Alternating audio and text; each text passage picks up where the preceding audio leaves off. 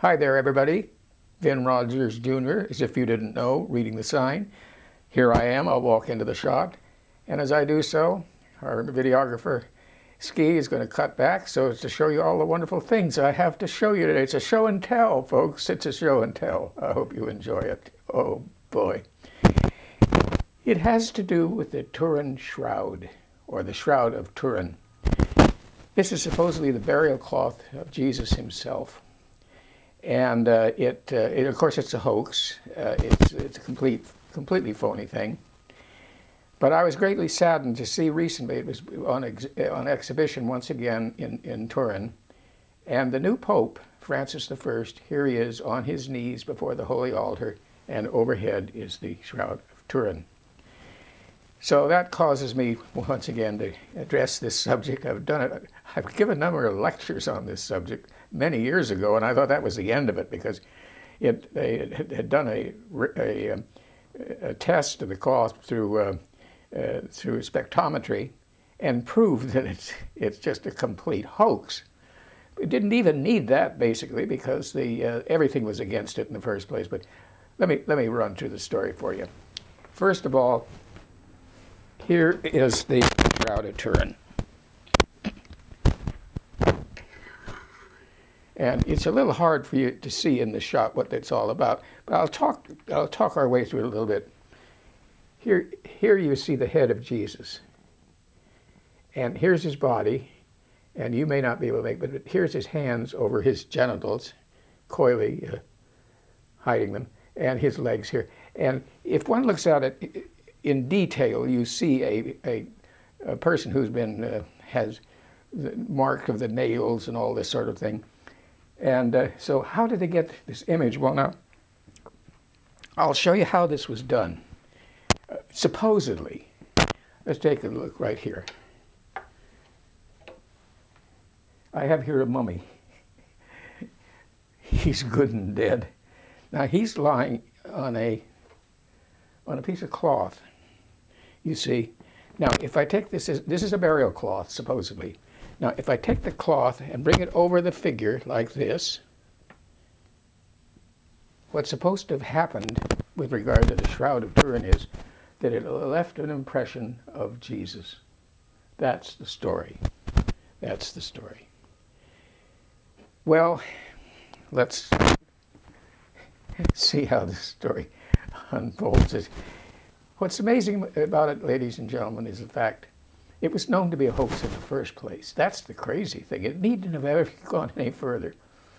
It starts out like this. In 1353, a French family, the guy was he was a knight in the service of the King of France, and he applied for permission to build a small church in his hometown, Liry, which is, I think, some 30, 40 miles above Paris. And it would be known as Our Lady of Liry.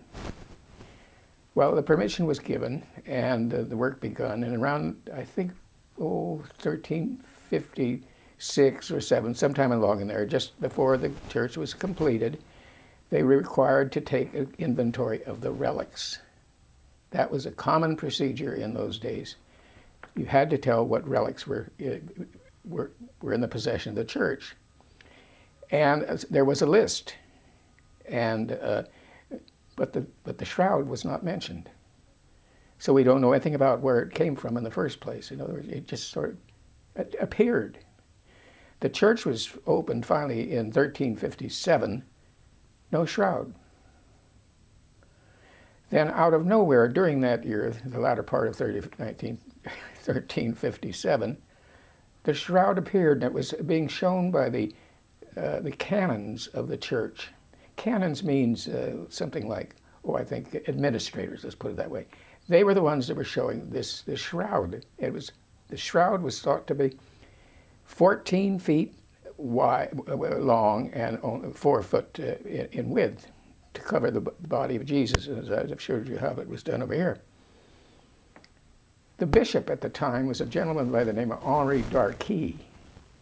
And he had heard about this thing being shown. He was very upset about it because he thought there was something very, very wrong about it. And he objected to it in the first place on scriptural grounds, which Well, from our point of view, it seems almost funny because you say, well, who cares what the gospel says how Jesus was buried? But you couldn't doubt it in those days. And there's only one of the gospel writers who really tells us about the burial procedure of Jesus, and that was the Gospel of St. John. And John tells us that he was wrapped, he was 100 pounds of aloes and myrrh and all of this stuff was packed around him. And then it says there was a cloth put across his face. Well, that's not what we have here. As you see, we were talking about a single piece of cloth. So with this single cloth thing is incidentally part of the Jewish burial practices at the time. So right away, the bishop knows something is screwy here. So he puts out inquiries, and he finds the fellow who contrived the thing. In other words, it was a painting or it was a contrivance of somehow this linen thing with this figure on it. Very cleverly done, the bishop tells us, and also that there were people who were hired to pretend to be sick. There were lingerers who were suddenly cured by just looking at the cloth. And so essentially what it amounted to was a money machine. And he said, you just get rid of it and get out of here. At that point, the thing disappeared, just simply disappeared. And that might have been the end of it, but about 30 years later, it reappears. This time there's a second bishop who is now responsible for trying to do something about this outrage. His name was Pierre d'Arquis, and it must be that he must have been the son or a nephew, I don't know, a nephew or whatever. He was obviously related to the previous bishop. And he writes a letter, still extant incidentally, to the Pope. Now, interestingly enough, in those days there were two popes, one in Rome and one in Avignon in France. It was days of the so-called Babylonian captivity. The main pope really was the one in Avignon, to tell you the truth, that he had the power and all the rest of it. Pierre d'Arquis, this second bishop, he refers to the earlier bishop, telling about the outrage of this showing of this thing, and he said that he was having the same experience. There were just malingerers and that kind of thing, and he wanted it stopped. The Pope at the time was Clement VII, and Clement VII read this thing, and he was put on the horns of a dilemma, really, because he was in part related to the Charny family, the people that technically owned that cloth. And so what could he do? He said, well, you can show it. You can show the cloth. But under no circumstances are you to say it's anything like a relic. It's a representation, that's all it is. You're not to have bugle calls, and you're not to have torches and all the parades or any of that kind of thing. You can show it, and that's all you can do. Well, of course, that was like bidding water to run uphill, for God's sakes. I mean, of course, they're going to blast bugles, they're going to have fires and everything. They're going to raise money. I pause here to say, you wonder what the circumstances were in France that this thing was such a sensation. And I would reply, that France in the 1300s was a very sad place indeed. They had crop failures all over Western Europe, but especially in France. The population was starving to death. And if that weren't bad enough, coming across from Venice was the plague, came across Europe, wiping out almost a third of the population. Well, that would have solved the problem of the food, except that there was so few people to work the land, so the starvation went on. France was involved in a 100 Years' War with England, and all that would entail.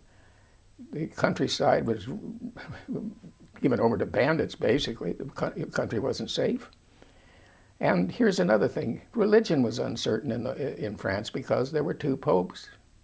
If you pledged your allegiance to one pope, the other pope would excommunicate you. Well, the consequence of that was that all of Christendom in Western Europe was effectively excommunicated if they took any allegiance to any one of the popes. And I think, too, another thing, all the churches that were being built at this time, they're all having to do with Mary. Mary, the Mother of God, Mary, the Queen of Heaven, and all this, because she is so approachable that, Jesus is such a distant figure, awesome figure, you know, but you can approach his mother. So Jesus had was kind of in the background, when all of a sudden we have this burial cloth. Well, that really, I mean, that really plugged it all back in, so to speak. Well, the widow of Charny, the knight, she and her relatives, they went about all over Europe, mostly in the area around France, not too far east, but raising money just it's like a county fair, and it just made all kinds of money. And even a century later, in 1449, the cloth was being shown, and I want to read you something.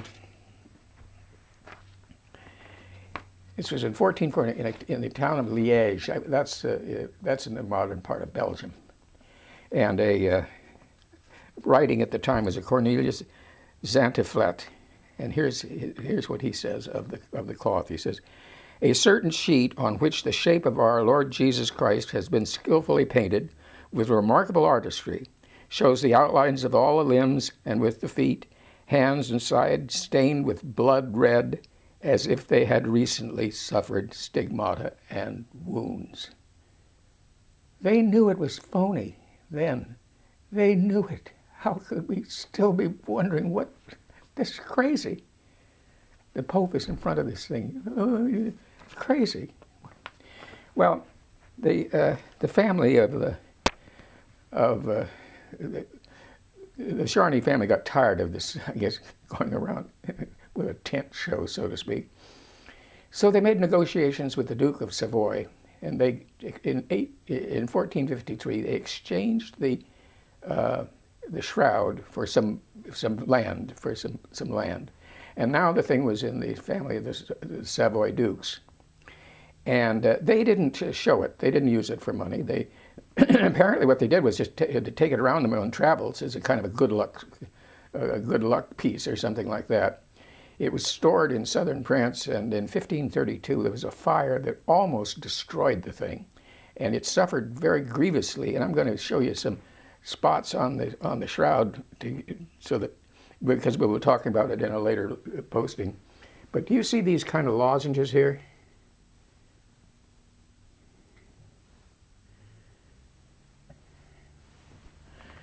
What happened was the silver of the box melted and fell through onto the cloth. The cloth was evidently wrapped over twice, once on itself and then one more time, and so it burned these holes, what appear to be holes. Actually, what they are, they're fresh pieces of cloth that nuns stitched into the to repair the cloth. They took pieces of linen and just sewed them in there so that the cloth would be whole once again. And we'll address that matter later on.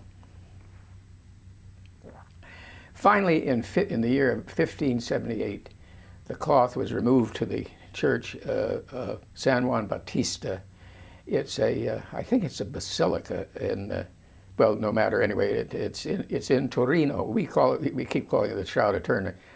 It should be the Shroud of Torino, really, but everyone calls it the Shroud of Turin. And there it stayed. And so the thing was more or less forgotten. It was shown from time to time, and occasionally for weddings and things like that, they'd schlep the thing out and put it over the altar. In 1898, an event happened that exploded the whole thing once again. And here's what happened. They showed the shroud over the main altar. There's no glass in front of it. They just stretched it out in front of everybody could get a view of it.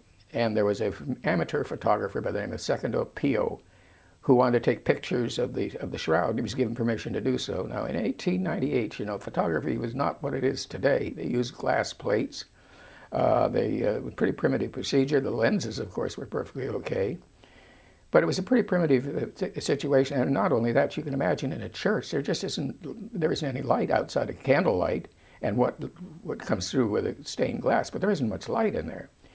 And when he took pictures of the shroud, he had to expose his glass plates. They didn't have or he didn't have anyway, a roll film or anything like that. He had glass plates, 30-minute exposures. That gives you some idea of trying to capture what light they could. And here's a mysterious thing, and this is what really started the whole modern matter of the Shroud and the mysteries of the Shroud. Now, when you take and I'm going to do, for those of you that are old enough to remember film, when we first had the film we developed was called a negative. And then from the negative, you printed a positive. Of course, you young folks, of course, you're doing with your digital photography, you probably don't know what I'm talking about, so I'm going to be careful and try to inform you in this matter.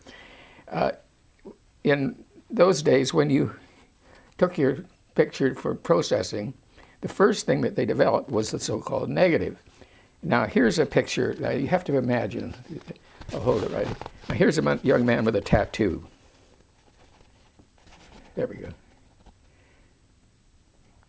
Now, okay. Now, just imagine he is standing right here next to me, and we take a picture of him, and we take it to the lab, the negative, the film. We say, please just develop the negative. This is what we expect to see. So you barely make it out. Everything is reversed, you see. Everything is reversed. The 1898 photo, that the negative that Secondo Pio, when he had it developed, instead of it coming out as a negative like that, it turned out as a positive like this, and he simply couldn't understand it. And so to show you what really he saw on his negative, this is the best I can do for you. A positive image of a face. A miracle. Never bothered to find out how such a thing could happen. It's a miracle. Always the answer. It's a miracle. Don't wait for explanations. If an explanation isn't instantly available, it's a miracle. Well, now I'm going to leave it at this point. This will be, shall we say, Shroud number 1. And I'll want you to join me directly for Shroud number 2, and we will explore additional reasons beside the historical one, which was to the effect this thing was a total fraud. Now we will show the scientific examinations of it to show that it was an utter fraud.